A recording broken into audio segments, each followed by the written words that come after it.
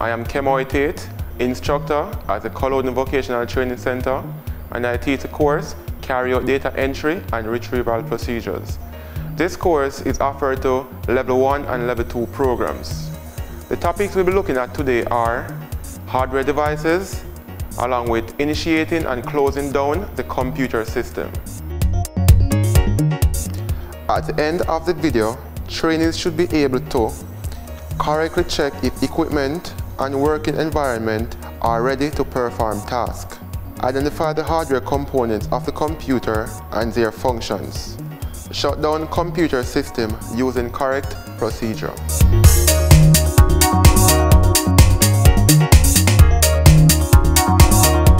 At the end of this segment, trainees should be able to define the term hardware, list the categories of hardware, explain at least 2 categories of hardware, and list at least 2 examples of devices from each category of hardware. A hardware device refers to the physical part of the computer that can be touched and seen. For example, your monitor. You can touch your monitor and you can also see it, so it's definitely a hardware device. Your system unit also, you can touch it and you can see it, so it falls in the same category of hardware device. Now, we're going to look at the classification of hardware devices. We have 4 main categories: input devices, output devices, storage, and communication devices. Input devices are devices which, as the name states, is used to put data into the computer. Another input device is your mouse, and the mouse is basically used to interact with your graphical user interface or your screen. It is used to select and deselect icons. Output devices are used to convey information from the computer. For example, your monitor. The monitor is actually used to display text and images from the computer. Your speaker. It gives off sound which can be understood by you and me.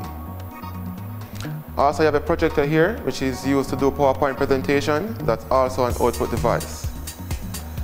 Storage devices are devices which are used to retrieve or write information from a storage medium. For example, you have a CD drive. The CD drive writes or reads information from your DVDs or CDs. You also have your flash drive, which is also another storage device, and it actually writes or retrieves information from itself. Communication devices are devices which are used to transfer information from one computer device to another.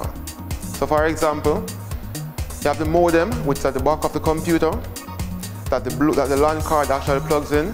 That's a communication device, which is known as the modem, which actually sends information from this computer to another computer and also retrieves information from another computer.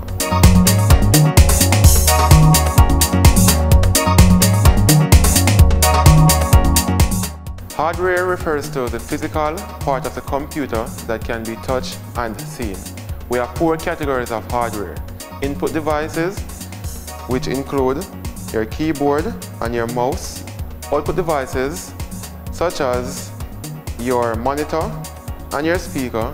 Storage devices, which includes your CD or DVD drive, along with your flash drive. And the final category, which is communication devices, which includes your modem and your wireless router.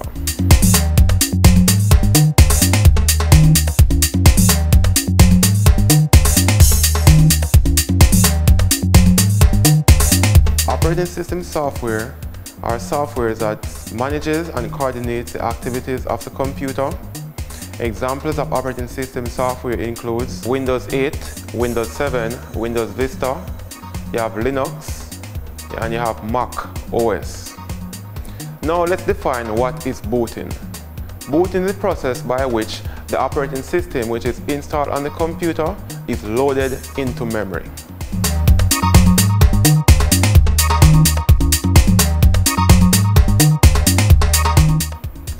When starting your computer, ensure you have 4 main components: your monitor, your system unit, your keyboard, and your mouse. Next thing, ensure that all your important cards are connected. Ensure your mouse is plugged in at the back of your computer. Your keyboard is plugged in. And the power cards are plugged into the power supply. Whenever those components are connected, it is okay for you to go ahead and press the power button both on your system unit and on your monitor, after which the system will start up. In shutting down your computer system, the first step is to save all of your work in progress. The next thing is to close all open programs. Now that all the open programs have been closed, you're going to move to the left lower hand corner of your screen, click on the start button. Now you will see the shutdown button. You will now click on the shutdown button, and in a few seconds the system will be shut down.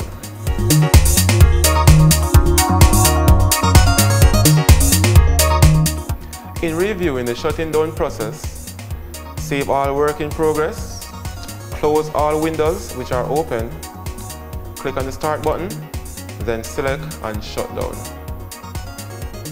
I hope you found this video on computer hardware and initiating and closing down the computer system useful, and it will be beneficial to you in the near future. Take care.